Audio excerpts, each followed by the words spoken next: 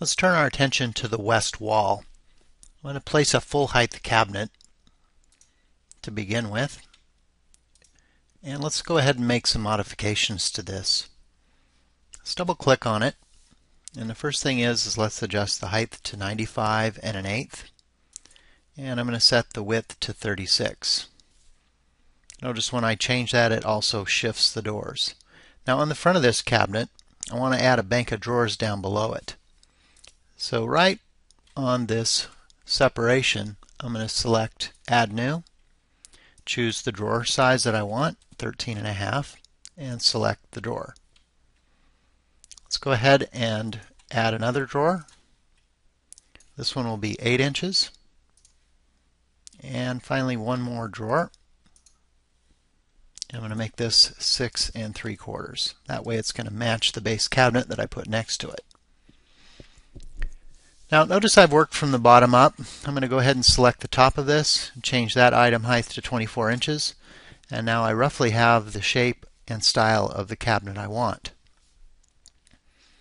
This is a frameless cabinet with a full overlay. Those dimensions are fine. On this door style, let's go ahead and change the door style. Let's go ahead and go into the library and let's find a European pull style. Broaden that up so we can see it a little bit. Change that for the door style. I'm going to remove the hardware.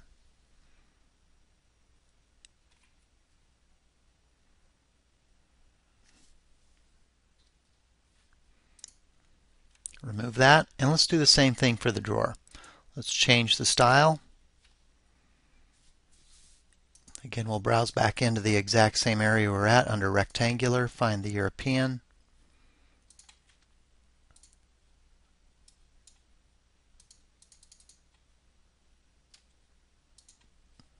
And make that change. Again, remove the hardware since that's an integrated pull. Alright, now one final thing on the cabinet.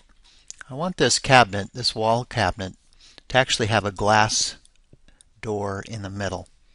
Now the way I'm going to do that is I'm actually going to select that door, and in the library I'm going to change it specifically, even though it's going to be the same drawer, that will allow me to change it to be glass. So in the catalog again, I'm just going to browse right back in to the same area under rectangular, European, broaden that so we can read it, and select that. So you won't see any changes until I use the material painter, but it is a different door style because I went through this library option right here. And as long as I'm in here, let's go ahead and specify the shelves. I'm going to set that to be 2. And finally, on the materials for those shelves, I want those to be glass. Let's change the material to be glass. So I'm going to browse down into my glass area, find our standard glass, and select OK. Now to turn the front of that door glass, let's go ahead and use our material eyedropper. I'm going to grab glass right off of the, let's just use the glass off of the microwave, since we know that should be a match. And I'm in component mode in the material painter, down here in the very lower left hand corner of the screen. My material painter is in component mode, and now I can apply that just on that single cabinet element, face item. Let's grab the material off the door, and for the components, let's go ahead and change those so we can match the rest of that. And I probably need to get the toe kick, so let's orient that around. And we'll grab that off and get the toe kick. So now, by doing it that way, I can get an individual component with a set of glass doors. So if I grab this cabinet, make it my default, let's go ahead and slide that over near the corner. And when I place one more wall cabinet, that's the handy part of that tool, it will take on all of the attributes that we already have. I'm going to place a base cabinet in between these two full height cabinets. And I'm going to use a new tool called the Object Eyedropper. You can find that up here in the upper right menu. If I click on the full height cabinet and now the object properties that I want to paint, what I'm interested in grabbing are the drawer properties, these 4 items down here. Select OK, and now I'm going to apply those to the object down here. If you zoom in, you can see that it actually changed the drawer properties. And if I double click on this cabinet, the first thing I want to do is on the front of it, let's change that to a frameless cabinet to match the walls cabinet, and we'll also set it to be a full overlay. On the front of the cabinet, let's change this item to a drawer, and then let's add one more drawer, and we'll set that in to be 8 inches. Select OK, and now that matches the wall cabinet with the exception of the color. We'll just grab the color off of the item and apply it. Zoom out. It's very easy to copy and paste that cabinet over on this side so that we can then create our entertainment center. So I've opened up an example of the final wall elevation that we're after. We've placed a couple of the cabinets for the full and a couple of the base cabinets. So let's go ahead and wrap up the final steps on this. Let's pull this over. So to begin with, let's slide this base cabinet over to the side, open up the library, and grab our wine refrigerator. I've saved one of those in my favorites catalog, so let's just browse down, find the wine refrigerator, click and place that. If you recall, when we did our pass-through, we extended the countertop through the pass-through element, and the way we did that was select the cabinet, use the tool down here called Generate Custom Countertop. That will disengage the countertop from the cabinet itself.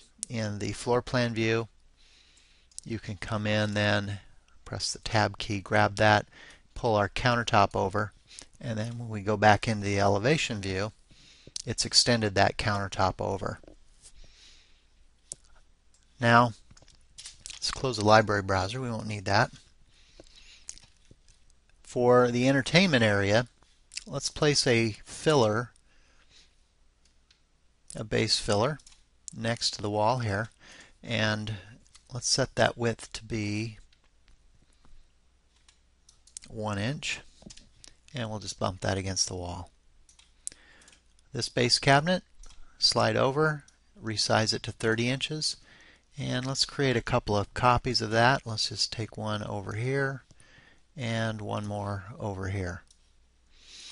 Now on this cabinet, I want to open it up, and on the front, let's go ahead and remove the 2 drawers, and then on the single drawer remaining, let's change that item to a right auto door, and then on the front of it, let's change that to glass. And finally, in the materials for the shelves, let's change that to glass as well. Press G on the keyboard to skip down to glass and select OK. And let's go ahead and slide that cabinet over. Use our material painter and grab that filler so it matches. And I'm going to copy that using the copy tool down here in the lower left, reflect it around the center of that cabinet and place it on the very end. Let me open up one of the renderings that I have, and on the edge of that countertop you'll notice the island has a waterfall style. I want to replicate that same waterfall style on the last base cabinet that we were just placing. So to do that, I'm going to use the custom countertop tool, and I'm going to do that in the plan view actually. So let's just slide down in here, and using the custom countertop tool, let's just snap in and drag out a countertop. And let's zoom in. I want the thickness to be 1.5. And if I double click on that, I'm going to set the height to be 36 1/8. unchecking set height from cabinet because there's no cabinet. And then on the thickness, if I type in 36, that will then extend all the way down to the floor. Let's go back into our wall elevation camera. And now you can see the way that looks. So the final step in this elevation view before we go back and change the materials, I want to generate a custom backsplash back here. And all I'm going to do in that case is select the tool, click on the wall, and it will displace it. Let's go into our 3D view. Let me close this. And let's change our colors and materials here. So the first thing is on the backsplash, let's use our material eyedropper, pick up the same glass that we have over there, apply that, and then in the library, let's open that up, and I'm looking for a product. I think it's from Cambria. Let's scroll down in here. Here's Cambria. And let's see a color I can find here. And there we go. I recognize that name. So for that color, let's go ahead and apply that to the objects. I don't want it to apply it to all in the room. It looks like I need to get that filler right there. And now I have a different color. I'll use that same color for the island as well. I may have to rotate around here just a little bit and get that last filler that we had applied. So let's just pick that color up and apply it in there. And of course the final step would just be adding our accessories for the photo. If we go back into the render, you can go into the library and add your photos and accessories. And it's nice because you can then personalize a style, and it's not very hard to do, and really adds an extra touch in making the design come to life. The final step on this west wall is to make sure our dimensions are accurate. Back in our floor plan, the first thing I notice are the base cabinets actually intersect with our door casing molding. When I place those cabinets, I actually meant to only make the depth 18 inches.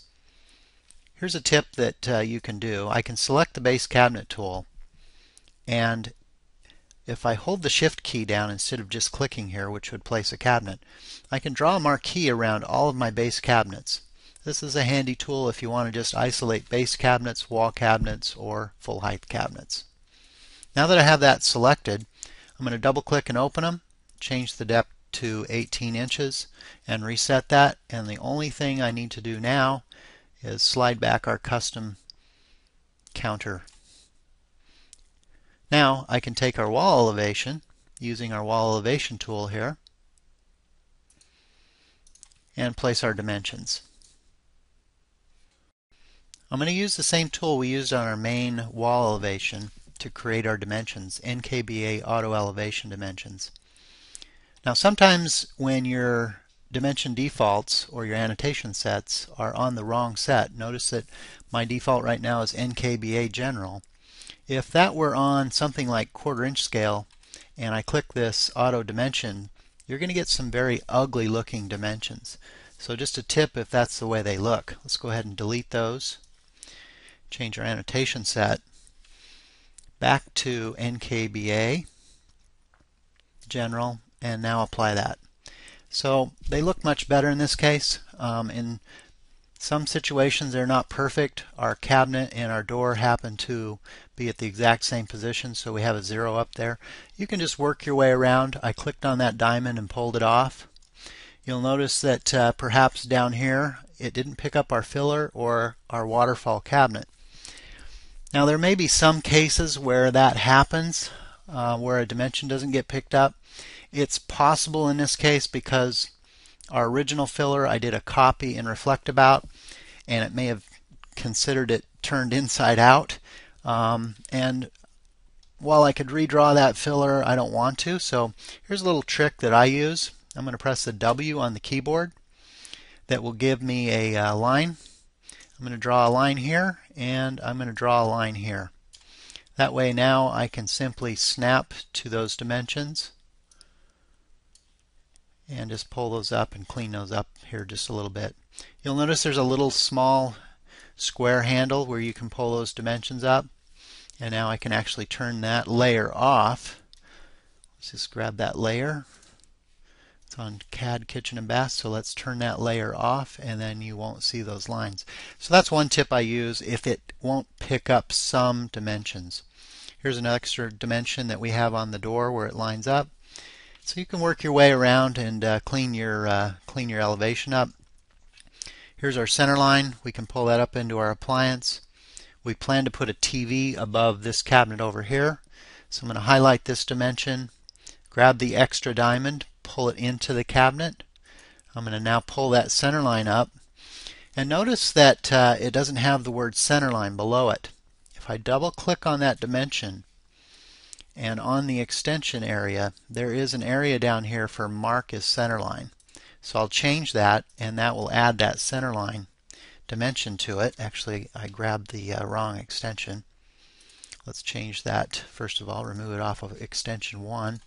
I'll just mark that as a center line, and now you'll see that that is a center line on that particular element. That's how you can control the center line.